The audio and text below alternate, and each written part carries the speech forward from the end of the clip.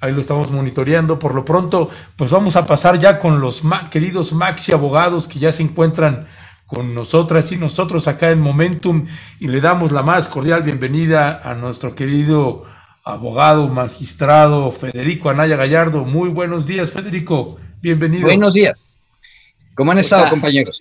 Bien, bien, abogado, aquí hablando de Estado de México, y ahorita vamos a hablar de un personaje también ahí muy simpático, por decirle de alguna forma.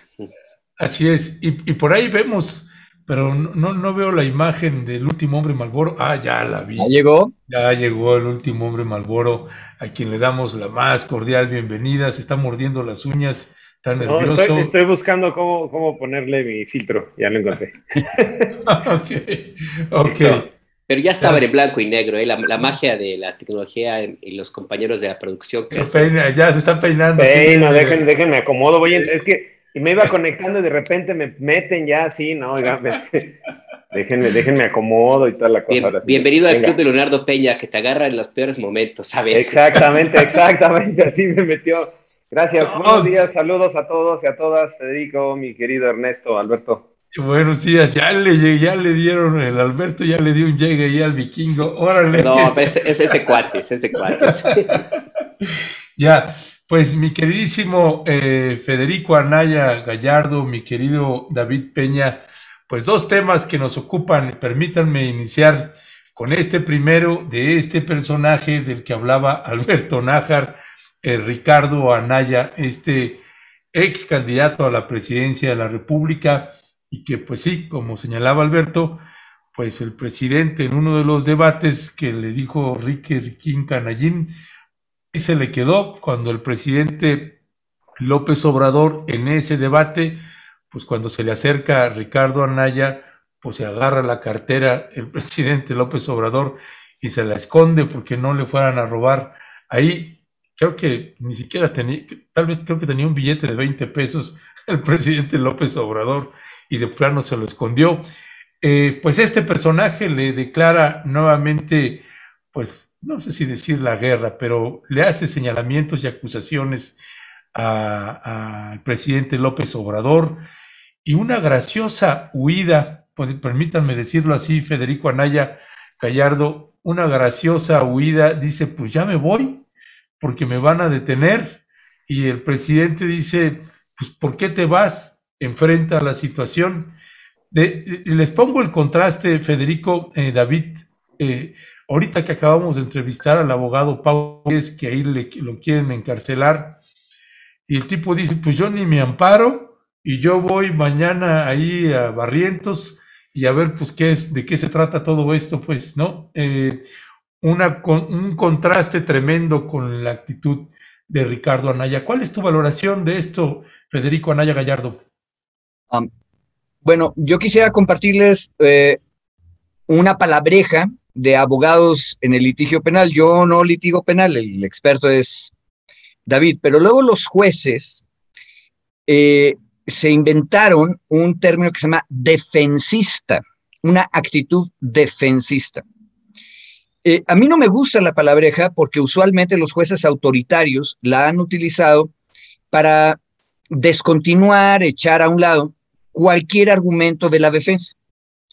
Pero en varios casos, amigos litigantes me han demostrado que efectivamente existen actitudes defensistas.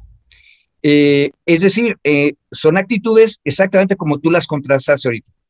Tú tienes un abogado que está siendo acusado y lo que dice es, díganme de qué me acusan, y yo tengo claro cuál ha sido mi lucha, por lo tanto voy ante mi juez y que me explique. Esa es una actitud que no renuncia a defenderse, pero va y enfrenta los cargos, aun cuando el riesgo sea que de repente resulte que ahí están esperándote con una orden de aprehensión en un delito grave que requiere prisión preventiva. O sea, tomas un riesgo. Ahora, el abogado tomó sus precauciones, nos ha explicado en público y nos pide que le demos seguimiento. En cambio, la actitud de Ricardo Anaya es defensista en el mal sentido de la palabra, porque lo que está haciendo es darnos pedacitos chiquitos, muy chiquitos, de lo que está ocurriendo. Luego se victimiza y dice, por lo tanto, me voy al extranjero. Es decir, le pone más trabas al proceso penal que él nos dice que se ha abierto en su contra o está a punto de judicializarse, pero lo que hace es no enfrentarlo de manera directa, sino ponerle obstáculos. Perdón, Federico, perdón, nomás, ya se judicializó el fin de semana, la información que sacó él el sábado ya se corroboró el domingo, porque el sábado era hipótesis, el domingo ya filtró, hoy publica Reforma justo que el citatorio, que se le hace ya como parte para citatorio para la audiencia inicial. O sea, ya no, ya digamos, yo también me quedé con esto del fin de semana, nada más te hago ahí la acotación. No, perfecto. Pero fíjate, aquí hay una cosa importante. Y yo iba a decir que de lo mismo que nos está diciendo Ricardo Anaya en su video, a mí me queda claro que él ha tenido acceso a la investigación de la Fiscalía porque tiene idea de qué cosas había, qué cosas se mejoraron, qué cosas se desmejoraron. Exacto, continuamos, bueno, mi querido Federico, perdón que te interrumpa. Pero David, ¿qué me dices de eso? Porque yo lo que estoy viendo es que el ciudadano Ricardo Anaya tiene información de su caso, pero en lugar de facilitar que se aclare judicialmente el asunto, lo que está haciendo es irse. Y un último detalle, acabas de decir algo importante, ya salió un citatorio, ¿verdad? En otras palabras, no hay orden de aprehensión.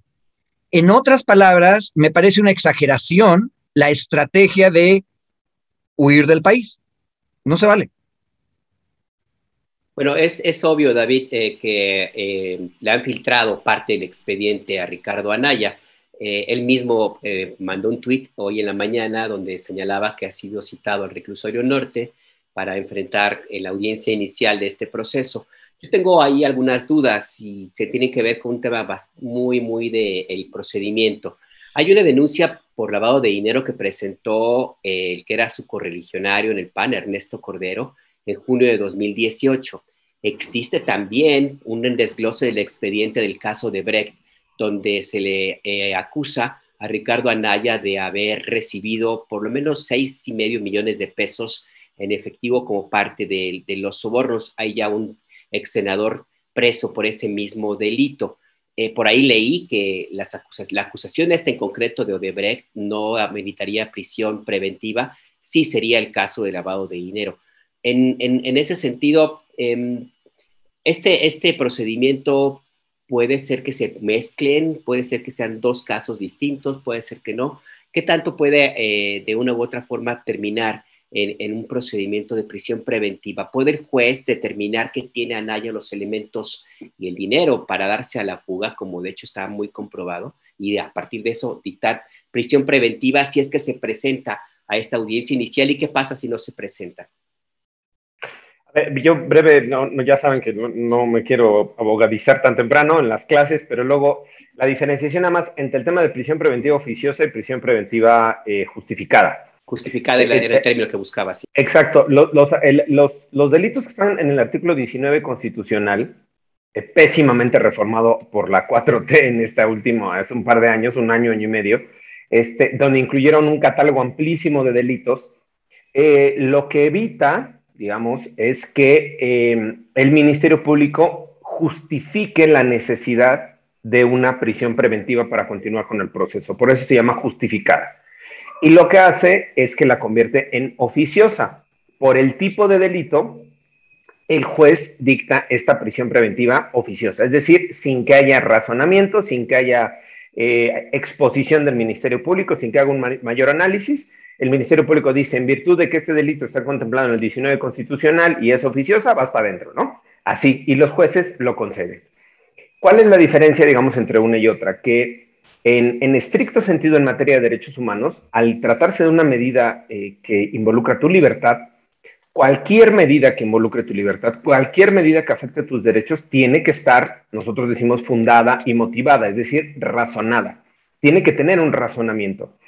El que por haber cometido el delito X que esté en el 19 constitucional, cualquiera de esos delitos, sea meritorio ya de la prisión preventiva per se, es decir, por sí mismo, eso es violatorio de los derechos humanos y se ha señalado a nivel internacional.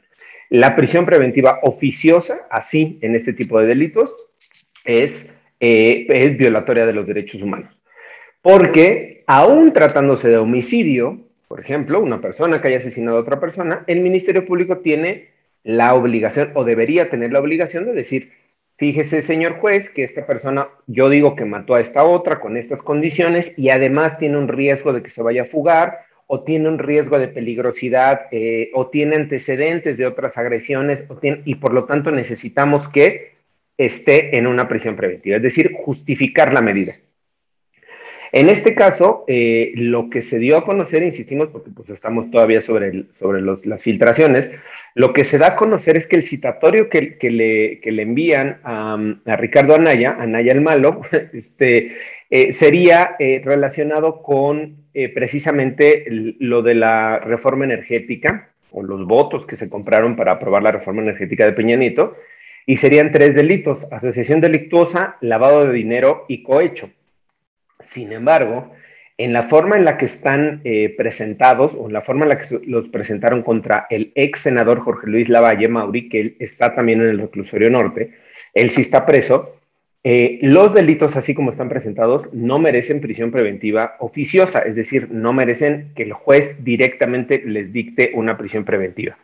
Lo que ameritan es que el Ministerio Público justifique o razone por qué necesitan estas personas estar en la cárcel. En el caso de Lavalle, según yo estuve revisando en las notas, se justificó la necesidad de la prisión preventiva porque tenía recursos para salir del país, porque tenía cuentas en el extranjero, porque tenía, digamos, posibilidades de moverse en vínculos para salir para dejar el país, si no se mantenía en la ciudad, bueno, en la Ciudad de México, en este caso, donde él vivía también. Y a partir de eso se le presenta al juez y el juez dice, bueno, tiene dinero, tiene recursos, tiene pasaportes, tiene contactos, sí se puede ir a la fuga. Es decir, el juez razona si hay un riesgo de que se pueda dar a la fuga o un riesgo de que pueda, otros elementos que dice el código, que pueda amenazar a las víctimas, que pueda obstaculizar el proceso o que pueda no presentarse en la continuación del proceso. Eso el juez lo razona y le dicta la prisión preventiva. Cierro la clase, discúlpenme, ofrezco disculpas por hacer la aclaración tan larga. Te agradece. ¿Qué hace? ¿A qué es lo que está diciendo ahora Ricardo Anaya?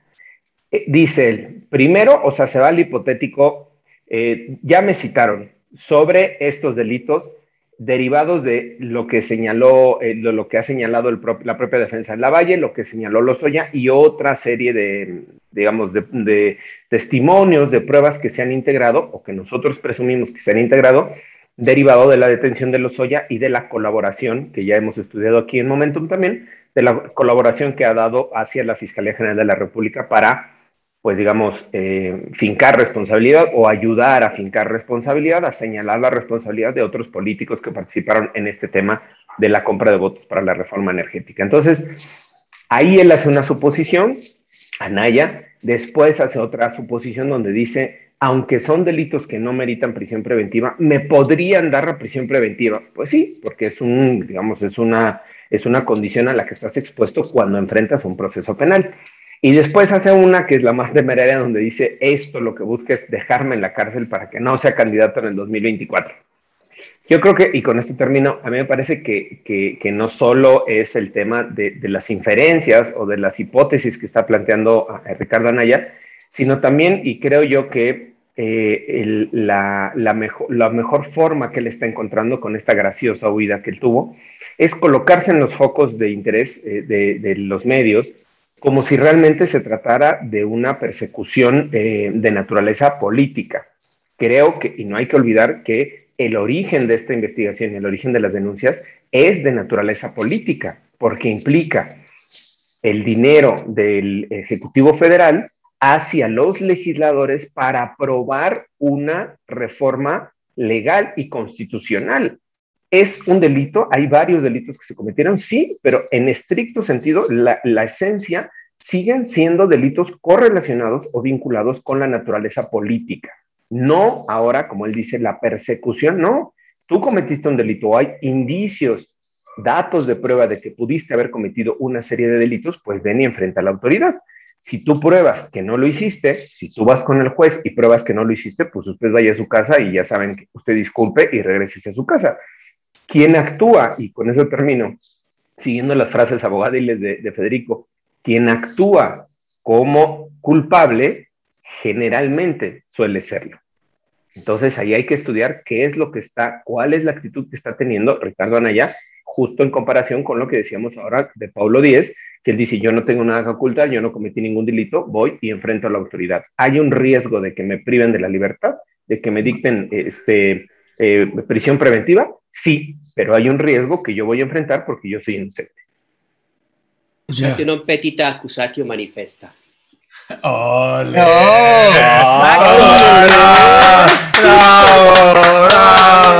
No, el tercer maxiabogado ya acaba de entrar. No, cautelan por si las moscas. Eso, ya ves. Ya se lo va aprendiendo mi querido Ernesto. Oye, mi querido Federico Anaya, este asunto nos vuelve a tocar también otro tema que nos ha sucedido pues con este amigo de David Peña, que es el fiscal Alejandro Hertz Manero. Y es pues este cliente pues tuyo también.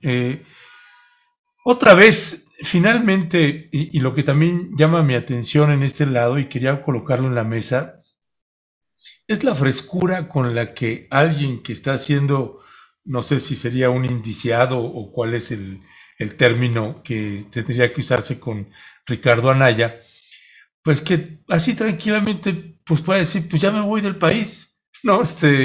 Y vaya que tenemos muchos casos en este sexenio, pues de funcionarios o exfuncionarios, pues que se van a Israel o se van a otros lados a Chile, recordemos al tomate, que ya se fue, que porque tenía agenda ya previamente acordada en Chile antes de que lo desaforara, ¿no? Sí, y pareciera que esto se empieza a hacer algo recurrente en nuestro país, y con esta fiscalía, pues que de pronto uno ya no sabe qué pensar, o sí sabemos qué pensar, y más bien es denunciar y denunciar, pero sigue sin pasar nada, Federico Anaya. Mira, qué bueno que ahorita, nada más mientras estabas preguntando, nos acordamos por lo menos de 5 casos, ¿verdad? Bueno, cuando el sistema jurídico funciona mínimamente bien, vas a tener muchos casos distintos de los cuales comparar. Porque ciertamente el señor Toledo, por agenda previa, entre comillas, se huyó a Chile, es obvio que lo hizo. Pero por el otro lado, Huerta, el otro desaforado, terminaron arrestándolo, está ahorita ya en el inicio de su procedimiento penal. Tenemos de los dos lados, y tenemos cosas a la mitad del camino, como el señor industrial que se huyó a España, se hizo el procedimiento de extradición, regresó, hay una negociación, y la misma fiscalía dice que todavía no se entera cuál fue la negociación. Alfonso Ancira, ¿no? El de Alto Exactamente, de México, ¿no? El caso de Ancira. Pero precisamente eso era lo que queríamos. Queríamos que el sistema jurídico, que es muy complejo y que lo puedes activar por muchos lados, lo que nos explicó David, nos da muchas ideas de dónde puedes defenderte. Lo que queríamos era que funcionara, entonces vamos a tener muchos casos. Yo creo que no se está haciendo cosa común. De hecho, en los años 70 era bastante usual que incluso el régimen les regalara el boleto y los mandaba de embajadores o de cónsules o con una misión al extranjero. Eso ya no lo están haciendo. Pero el asunto real es que vamos a tener quién se escape y quién enfrente directamente las cosas. Y yo creo que lo importante para el público es discernir quién está mintiendo. Y aquí hay una cosa importante, también hay que divertirse con el espectáculo. O sea, el público, no solamente la ciudadanía en una república, también es un poco el público en un gran partido de cualquier deporte que ustedes deseen. Piensen ustedes el gran debate que nos aventamos hace año y medio, 2 años, respecto del proceso que se le inició a Rosario Robles. Y la pregunta era, ¿por qué es que se hizo la prisión preventiva justificada? Y una de las razones que argumentaba la fiscalía era lo que nos acaba de decir David. O sea, había todos los elementos para pensar que la persona, aun cuando hubiera podido llevar su proceso en libertad, iba a procurar salir del país para hacer difícil el procedimiento. Por lo tanto, se le dicta la prisión preventiva.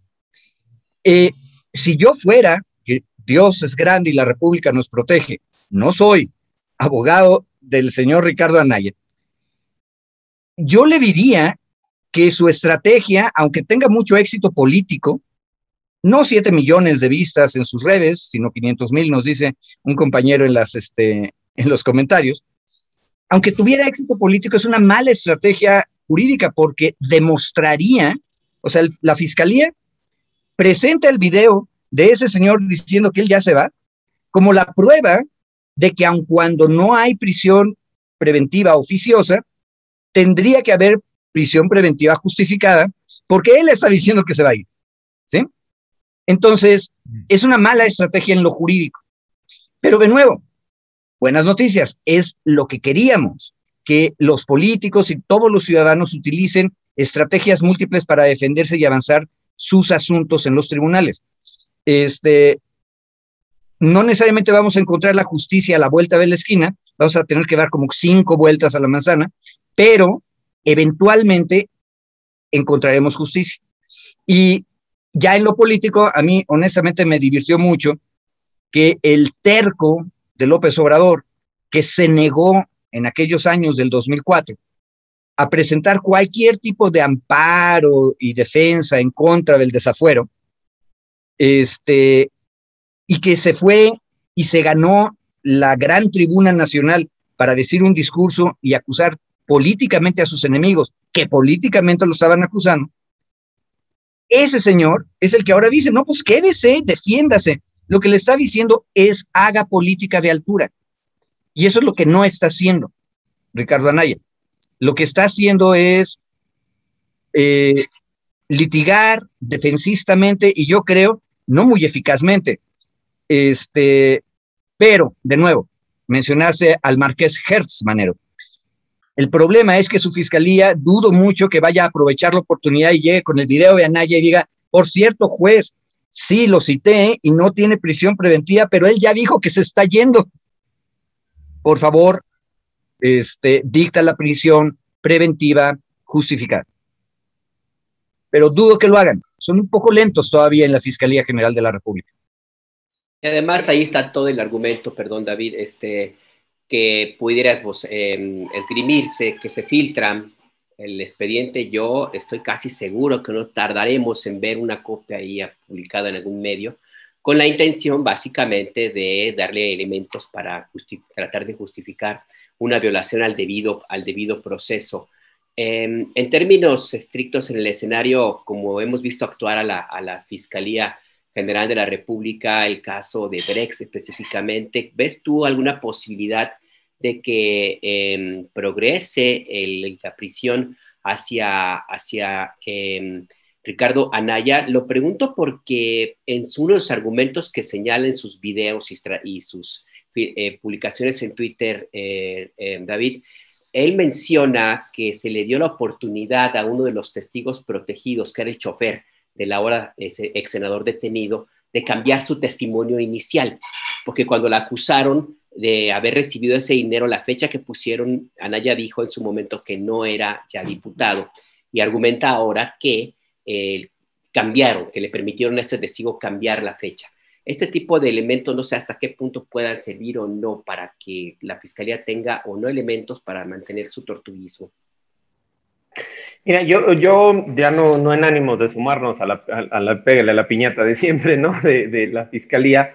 En lo personal, he visto que las carpetas de investigación que integra la Fiscalía, en muchos de los casos son débiles. En muchos de los casos, les cuesta trabajo, digamos, al personal de la Fiscalía, no al su titular, a la gente operativa, y sí exculpo a Hertz Manero, a la gente operativa, que, digamos, tienen una muy vieja escuela todavía de integración de las investigaciones, de la vieja escuela de las averiguaciones previas anteriores, y les hace falta investigación, documentación para poder, digamos, hilar, construir una historia que permita concluir con algunas acusaciones y solventarlas, sustentarlas y defenderlas.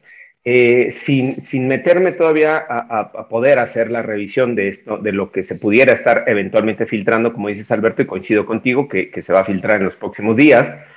Yo pondría 2 elementos ahí. Primero, se filtra desde la Fiscalía General de la República y en buena medida creo es porque adentro de la propia Fiscalía sigue habiendo personal de mucha complicidad con el PRI, con el PAN, con esta ideología y con esta estructura de corrupción y de protección y de impunidad, y que el fiscal Gertmanero pues no ha podido hacer esta limpia, digamos, que prometió desde el inicio, ¿no? Desde que arribó a su mandato.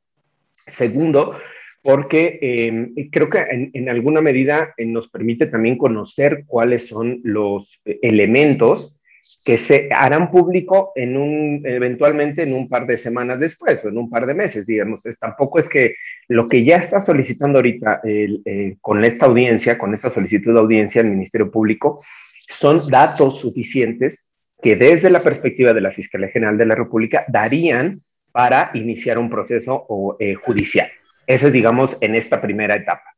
Después de ahí se abre otro proceso que se llama investigación complementaria. Si se le vincula proceso, lo que antes era el auto de fórmula prisión, si se le vincula proceso, en este caso a Anaya, se abre un proceso de investigación de varios meses para complementar esa investigación. En todo ese proceso, Anaya y su defensa van a tener participación, presentarán pruebas, testimonios, testigos, todo lo que consideren. Eso es lo que abre el proceso. Me parece que eso es lo interesante del sistema actual penal. El Ministerio Público te presenta una imputación, tú tienes la posibilidad de defenderte, perdón, y además tienes la posibilidad de presentar todas tus pruebas, testimonios, todo lo que tú consideres, peritajes, todo lo que tú consideres para hacer tu ejercicio de defensa. Y ahí, insisto, se está analizando o se va a estar analizando las conductas relacionadas con delitos sancionados en el Código Penal Federal, en este caso de carácter federal. Y aquí hago un paréntesis, y perdón por tomar el meterme en la discusión que traen en el chat, pero hay un usuaria que no es muy común en el chat que lleva como 97 veces escribiendo no más presos políticos en México. Y creo que hay una diferenciación y me parece importante explicarle. La diferencia, cuando se trata de un preso político, una persona presa política, se hace por su preferencia política, por su pertenencia política, por su activismo político o bien por su expresión política. Es decir, son delitos generalmente relacionados con libertad de expresión, libertad de manifestación, libertad de asociación. Por eso ese tipo de delitos han quedado prácticamente en desuso. Hablo de sedición, motín, ultrajes a la autoridad, algunos de estos delitos que tienen una esencia de naturaleza política.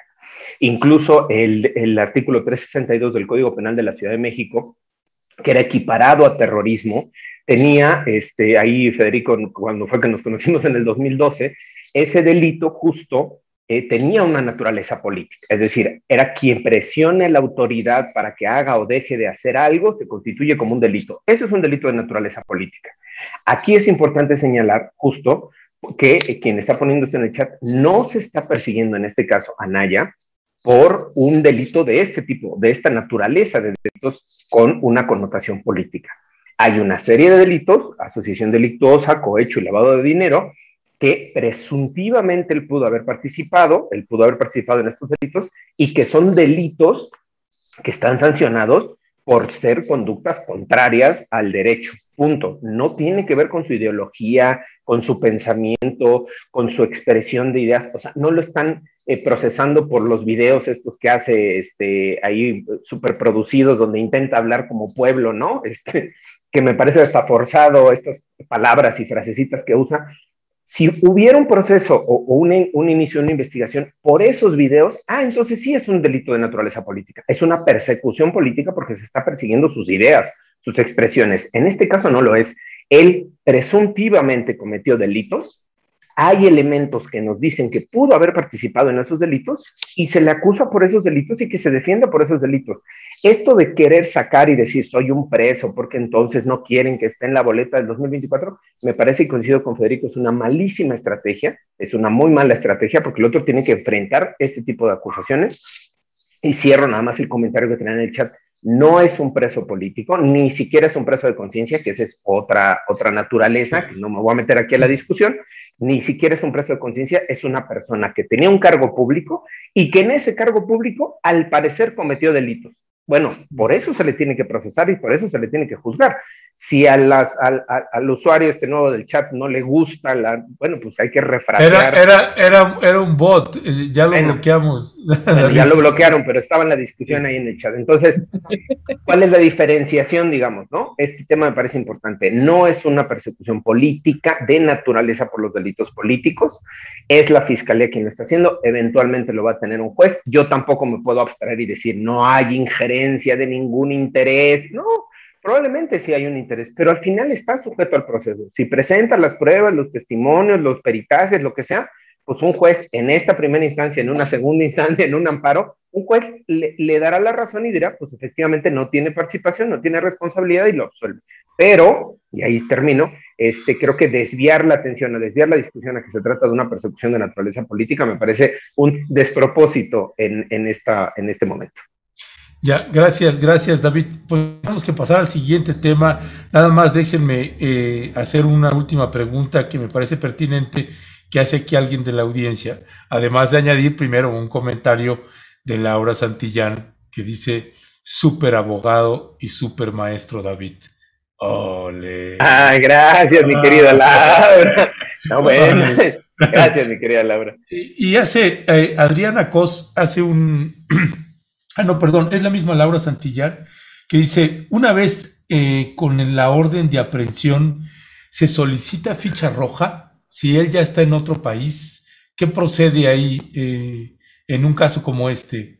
Y si pudiera responder brevemente para pasar, Federico, para poder pasar al siguiente tema. Perdón, otra vez, estaba buscándola y no la encontré.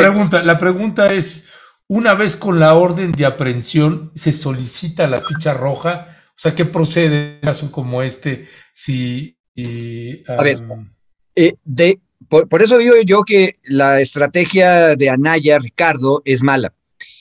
No teníamos orden de aprehensión, lo que hay es un citatorio para que vaya y comparezca ante su juez. Entonces no puedes alertar una ficha roja. Ahora la fiscalía tendría que decir, oigan, este señor dice que no se va a presentar al citatorio, por lo tanto te pido, juez, que vuelvas a considerar la posibilidad de una prisión preventiva justificada, y entonces sí tendríamos una orden de aprehensión. Y si el señor está fuera del país, entonces sacas la ficha roja pidiéndole al resto de los estados que están aliados con México en contra del crimen, que por favor lo busquen y nos ayuden a traerlo. Ojo, por eso es una mala estrategia jurídica. O sea, Ricardo Anaya está creando una profecía autocumplida. Y eso es, pues, muy tonto. Es como dispararse él mismo en el pie. Ahora, un detalle que yo quisiera recordar es que hay actos políticos que son completamente indignos, pero no son delitos. El senador que está ahorita, o ex senador que está procesado por todos estos intercambios de dinero extraños, al final de cuentas, si llega a ser condenado, será condenado por haber recibido un dinero que no debía haber recibido, que es enriquecimiento ilícito, pero no es delito votar por una iniciativa o por otra. Eso no es delito en sí mismo. Eso es un acto político perverso, porque se supone que los legisladores no necesitan dinero para escoger entre iniciativas. Lo tienen que hacer por su ideología, ¿sí? Lo que es terrible es que aparte de todo sacaron raja económica, financiera del asunto. Pero la parte loca, eso no es delito. La pregunta es, una iniciativa que fue aprobada en una cámara legislativa en donde la mayoría de los votos se movieron no por las ideas, sino por el dinero, ¿vale o no vale?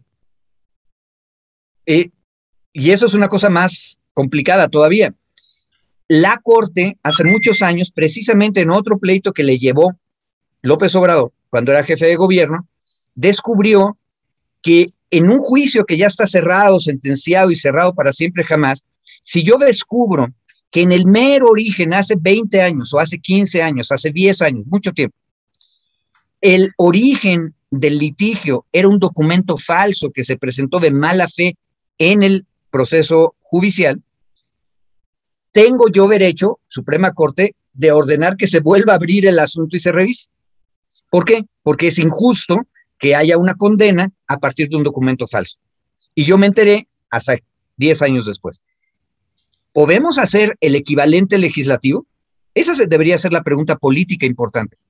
Las reformas neoliberales que hubieran el PRI y el PAN aprobado ideológicamente solitos, sin necesidad de dinero, las podemos echar atrás porque, aparte de ser gentes de derechas, que eso no es ningún pecado y no es ningún delito, son unos corruptos que cobraron dinero indebido por eso, ¿las podemos echar para atrás por eso? ¿Sí o no?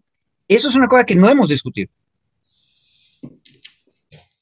Sí, la verdad que sí, hay muchas cosas que tienen que discutirse, pero para pasar al siguiente tema, hay un comentario en el chat que me parece pertinente para cerrar, si me lo permiten.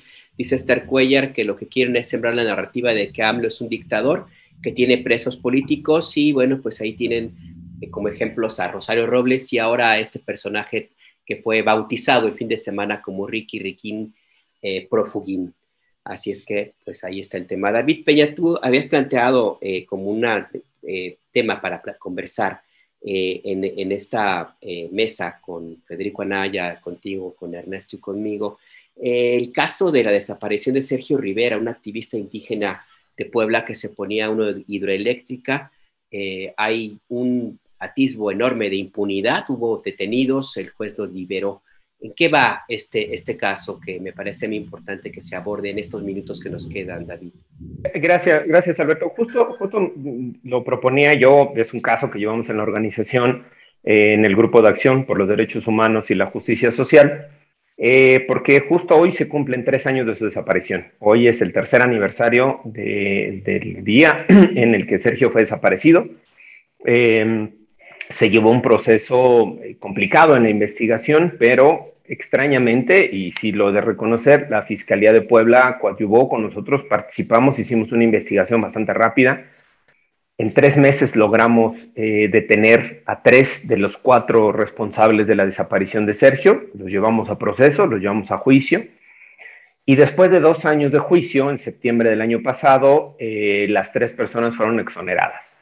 Fueron en una declaración, en una sentencia de absolutoria, fueron dejados en libertad, digamos, sin ánimo de meterme a todo el análisis. En algún momento lo platicamos aquí también en este espacio, no recuerdo si estaba Momentum, lo platicamos en Rompeviento, en Perspectivas. Es un caso que nos llamaba la atención mucho, primero porque era el primer juicio hasta septiembre del año pasado, el primer juicio que se seguía en México por desaparición cometida por particulares. Es decir, había juicios que se habían seguido por desaparición forzada, donde habían participado elementos del ejército, elementos policíacos, pero era el primer caso que se seguía por una desaparición cometida por particulares. Segundo, era el primer caso también donde se judicializaba, es decir, se llevaba a un proceso penal a los responsables de una desaparición de un defensor de derechos humanos.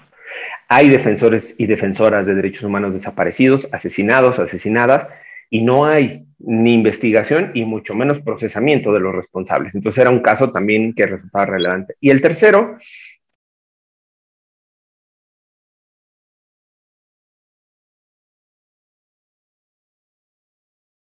interior de su propia comunidad. Me gustaría, ahí estaba viendo, me gustaría que pudiéramos poner un pequeño fragmento ahorita del video, el video que les compartí. Es un videito de 3 minutos, creo 4 minutos, justo porque en este video resumimos parte de lo que fue el juicio, parte de lo que fue este proceso, y justo siguiendo con esta crítica que hacíamos tanto a la forma en la que operan las fiscalías como opera el Poder Judicial. En este caso, lo que padecimos como abogadas y abogados era, llevando este caso, era que el juez que le tocó el asunto, pues nosotros presumimos que tenía igual algún interés económico o que había sido corrompido por alguna de las partes, y además actuaba de una forma completamente grosera, arbitraria, inconstitucional en contra de los compañeros indígenas que estaban declarando, de las víctimas que son indígenas.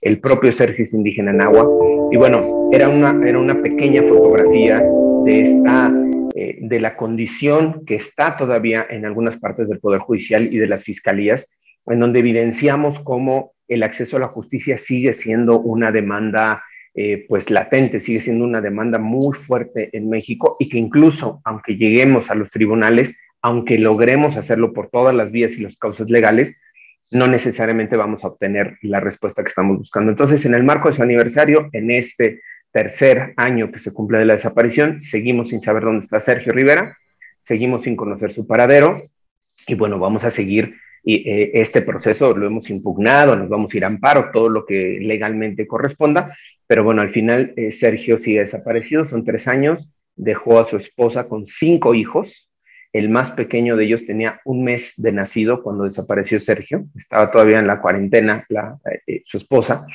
y bueno, ha sido muy complicado para su esposa, desde luego, salir de la comunidad. La amenazaron en la comunidad, la trasladamos a Tehuacán, la amenazaron en Tehuacán, hubo un allanamiento a su casa, amenazas en contra de ella, la tuvimos que sacar de Puebla, está viviendo en otro lugar, en otra zona, con resguardo del mecanismo de protección a personas defensoras, bueno, en una condición bastante complicada.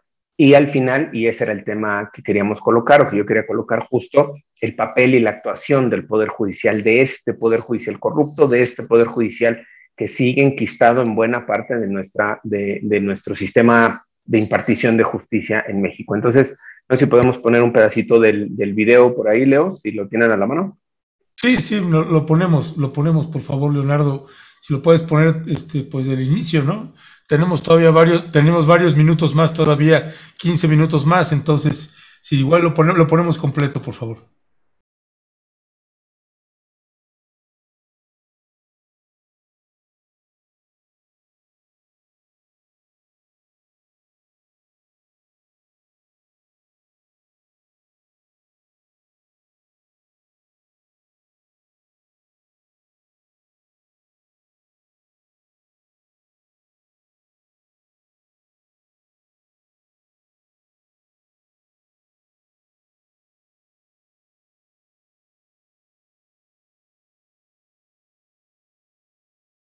Me comentó, señor asesor jurídico, que quería hacer el uso de la palabra para hacer un planteamiento. Sí, en realidad es una incidencia, su señoría. Pues hágase cargo, Sobre estoy preguntando, sí, estoy cuestionando si existe alguna incidencia. El artículo 2, fracción 8 de la Constitución establece la garantía de las personas indígenas a contar con un intérprete.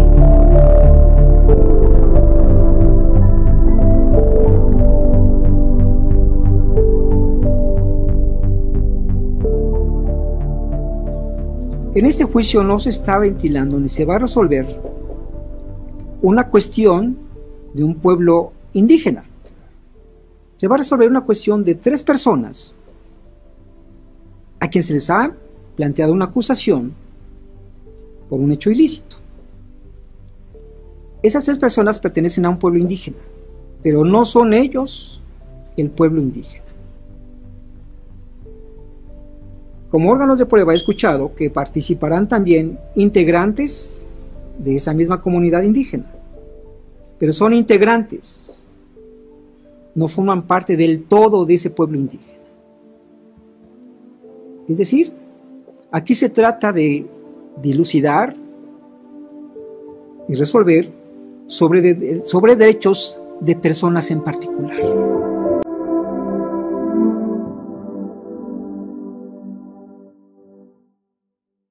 Le voy a hacer una pregunta en español, que me conteste. ¿Sí entiende el español? Te va a entender en español. Dice que sí le entiende poquito, pero que no le puede contestar ahora sí en español.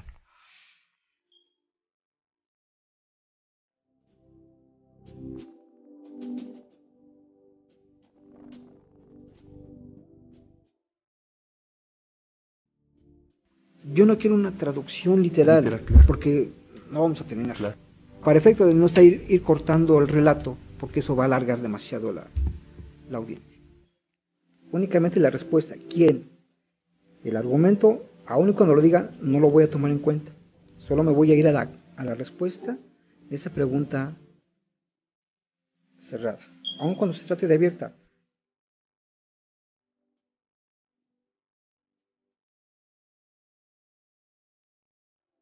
No quiero ir más allá, ni pensar mal en el sentido de que los testigos, más que ser preparados, estén aleccionados para tratar de sorprender a esa autoridad jurisdiccional.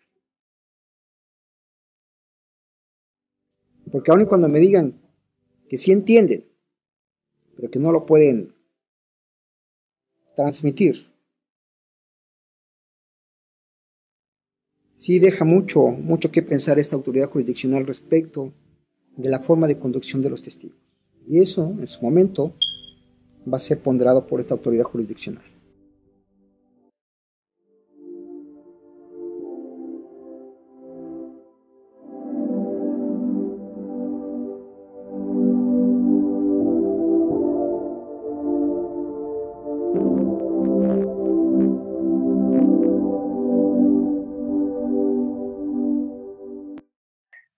Mi querido Federico, veo tu expresión. Sí, no, es que es increíble, de veras. Claro, porque dice el juez que el artículo 2 constitucional protege pueblos y comunidades y no a las personas que integran esos pueblos y las comunidades. Federico. A ver, lo que pasa es que a mí lo que me espanta profundamente es que la lógica de lo que el juez está diciendo es que no puede confiar en lo que los traductores están diciendo. Entonces está obligando a los testigos a expresarse en una lengua que no es la suya. Aparte, los testigos dijeron una cosa que si estuviéramos en Alemania, nosotros con lengua madre castellano, también diríamos, sí, yo estudié alemán, entiendo el alemán, pero yo preferiría expresarme en español porque yo no domino la lengua como para decir las cosas con detalle, ¿sí? Eso es de lo que se trata. Y puse el ejemplo occidental para que nos demos cuenta de la injusticia que está diciendo el juez. El juez está diciendo que no le va a creer a lo que están diciendo los testigos. Ese es el problema. Pero llevemos lo que dice el juez a su máxima conclusión. Eso significa que cuando hay dos lenguas distintas en la sociedad, no hay justicia posible. Punto, no hay. No, incluso, y perdón, incluso, por ejemplo, en esta aseveración que él dice, yo voy a dudar de lo que me están diciendo, eso, ¿no? Exactamente. Porque no hablan español, porque me lo están diciendo el traductor y no habla español. Dos de los testimonios que presentamos en juicio de personas indígenas señalaban el momento exacto de la desaparición de Sergio. ¿Quién lo levantó? ¿Cómo lo amarraron? ¿En qué camioneta lo metieron?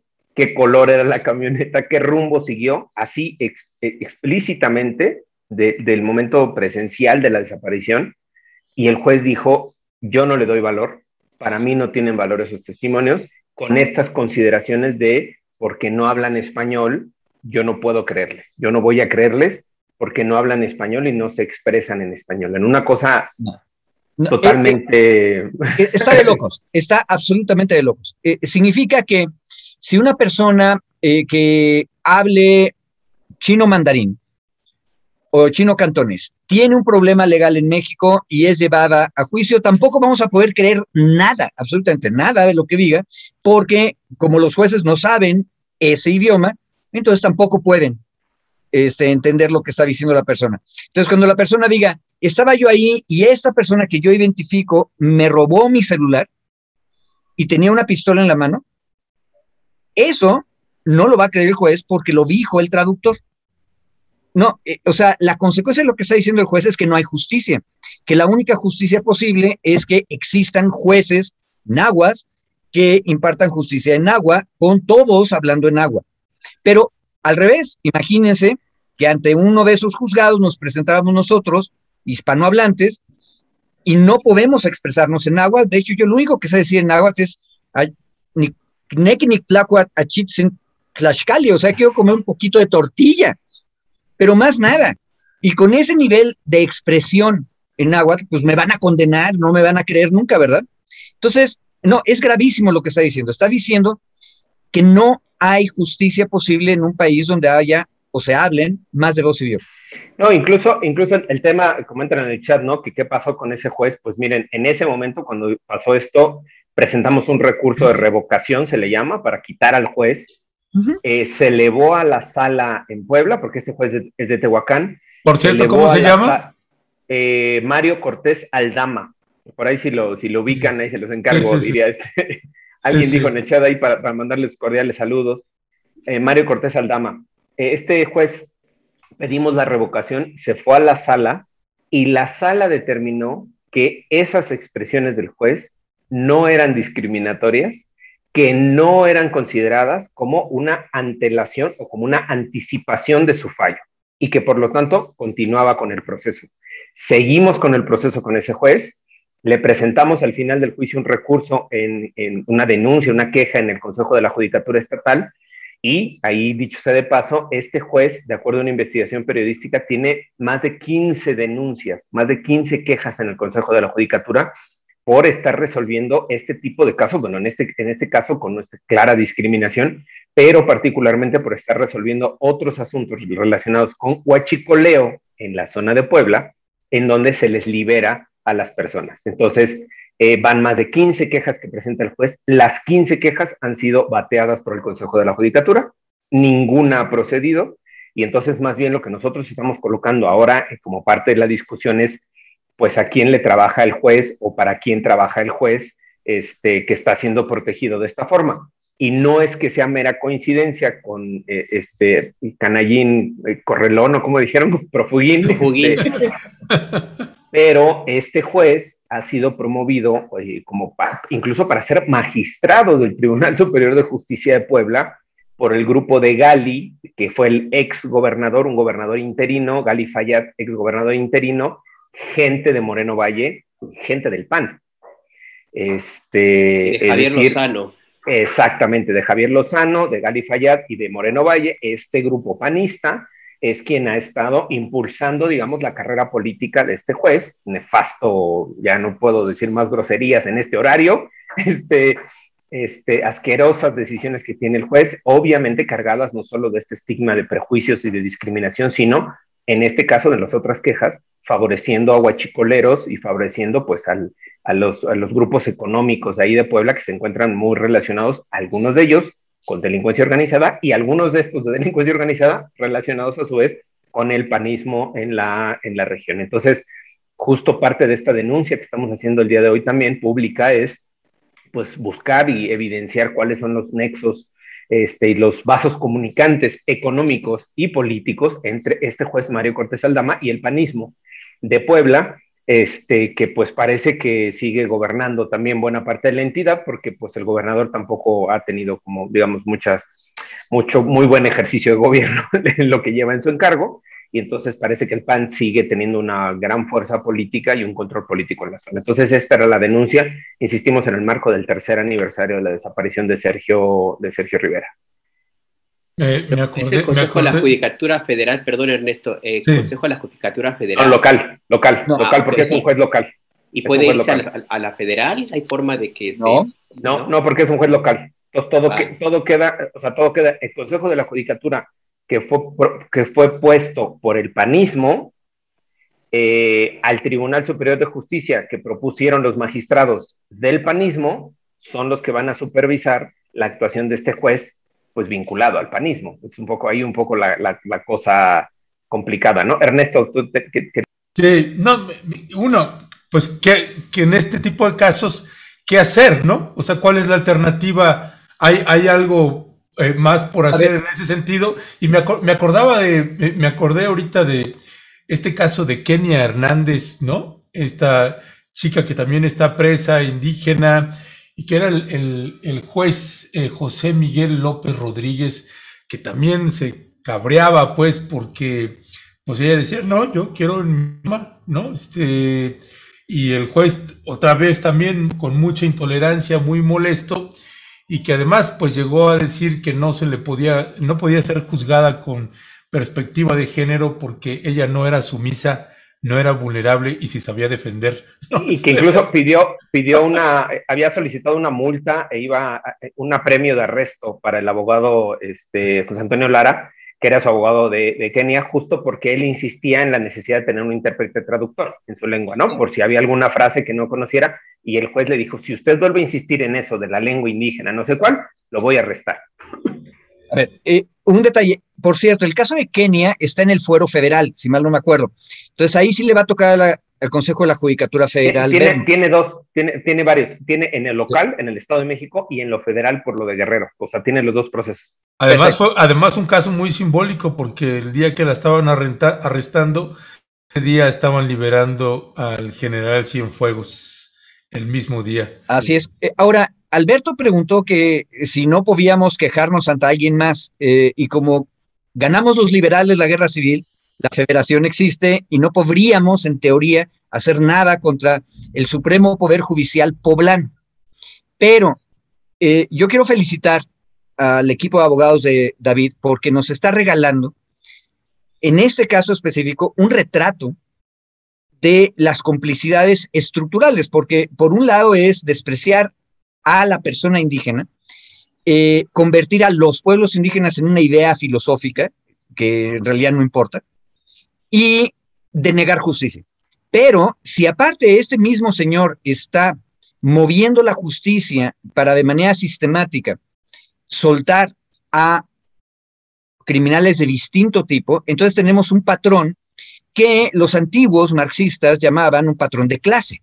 O sea, al caso específico náhuatl se le discrimina porque es náhuatl, y a los otros se les protege porque son parte del proceso de acumulación. Son los ladrones, que son los que sostienen a las autoridades que están en el poder y que son los gerentes de ellos. Ahora, ¿qué sí podemos hacer? Bueno, hace muchos años le quitamos a la Suprema Corte de Justicia de la Nación una antiquísima facultad que tenía, que era investigar si existen violaciones sistemáticas a los derechos humanos o a las garantías. Porque el ministro Mariano Azuela, de triste memoria, decía que de todas maneras no servía de nada. Bueno, ¿qué hizo el Congreso Federal? Le quitó la facultad y se la dio a la CNDH.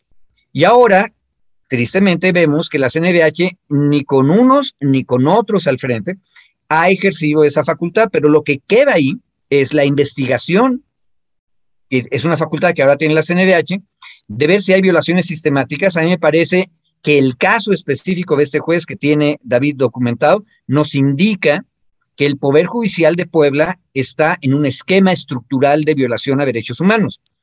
¿Y qué es lo que ocurre?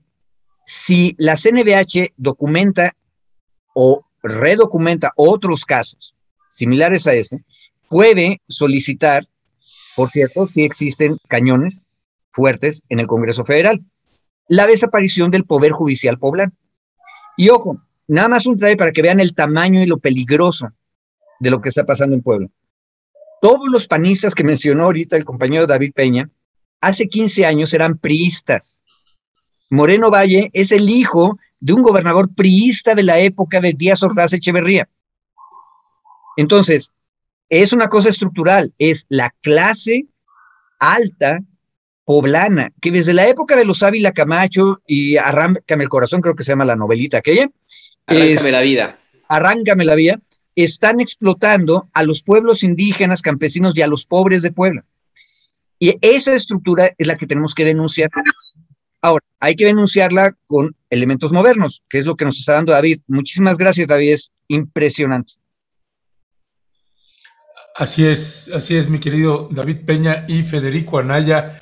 Pues se nos acabó el tiempo, ya repusimos. Ay, siempre nos censuras, Ernesto. Te ha ido muy bien, No, bueno, pero le ha ido mejor a Federico, porque ya Lady Laura dice eso que iba Federico a ser Anaya comentario. se case conmigo, y Pat MS dice, no siento, Laura, pero te puedo dar el número 2 porque voy mano.